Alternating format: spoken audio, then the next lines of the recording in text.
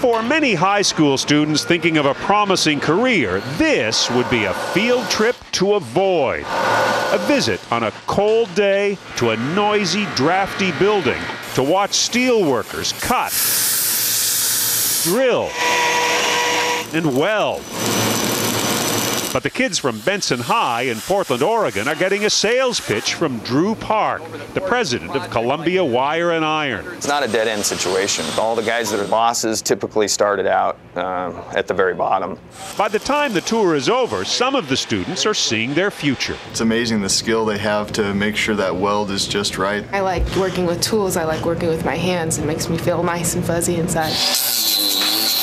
But is there a future working with your hands in America, or is that in the past? Our report card shows that in the 21st century, America has largely stopped making things.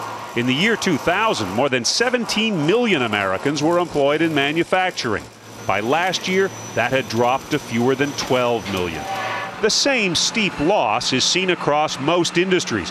In 2000, more than 1,300,000 Americans built automobiles. In 2009, fewer than 674,000 were left in an industry that has continued shrinking. 10 years ago, nearly 700,000 Americans were employed making furniture. By 2009, that had dropped to 390,000. In the same period, the number of Americans making clothing has dropped by almost 2/3. Those making shoes and other leather products is down by more than half. And it's not just old line work. Even jobs making computers have been disappearing, down from nearly 2 million 10 years ago to just over 1 million in 2009. The problem is that those disappearing jobs are going to countries where workers are paid far less. In China, where health and safety rules are few and millions are looking for work, the average manufacturing worker earns just $134 each month, compared to almost $2,400 a month in the United States. But the problem is more than just the loss of manufacturing jobs to low-wage countries. Steelworker Brandon Nelson says we have lost respect for the kind of work that once provided prosperity. Seems like nobody wants to do this work. They want to be in an office or work in front of a computer instead of building things. Some argue that it doesn't matter whether the factory floor is here in the United States or somewhere overseas. If Americans are being paid for doing the designing, engineering, and marketing, where a product is actually made is of little consequence. Take the huge success of Apple's iPod. 250 million of them have been made in Chinese factories, but the design and programming are done in America, which takes the biggest share of the profit.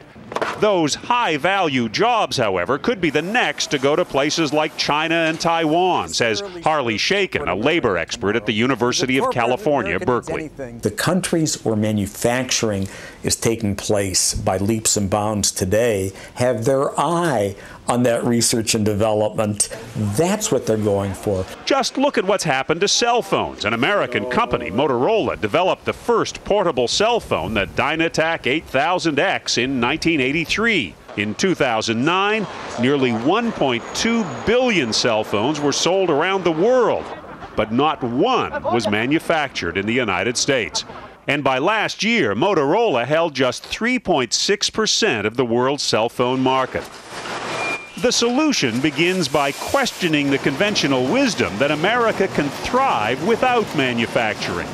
That idea is just flat wrong.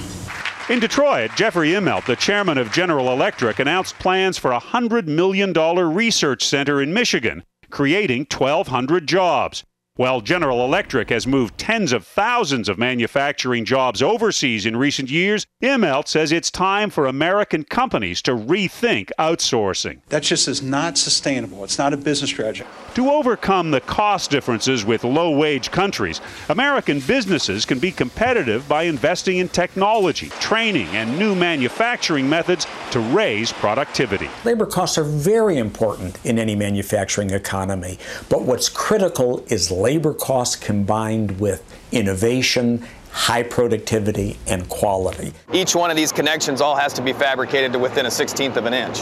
Drew Park credits exactly that: innovation, productivity, and quality for keeping his business producing custom steel products competitive internationally, and allowing him to pay his workers up to $60,000 a year.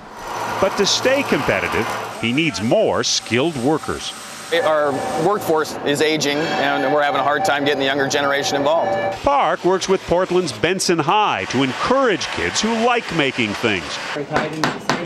At Benson, one of the rare schools that still runs a big shop program, you have to put a couple of terminal strips in there. Teacher Tim Harishu says there's no shame in wanting to work with your hands. Not everybody can sit in an office and just work behind a computer.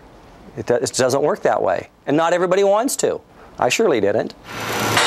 For America to rebuild its greatness in manufacturing, perhaps it's time for the whole country to take a lesson from the students at Benson High, where they learn that working with your hands, making things, is not only honorable, it's essential. John Blackstone, CBS News, Portland, Oregon.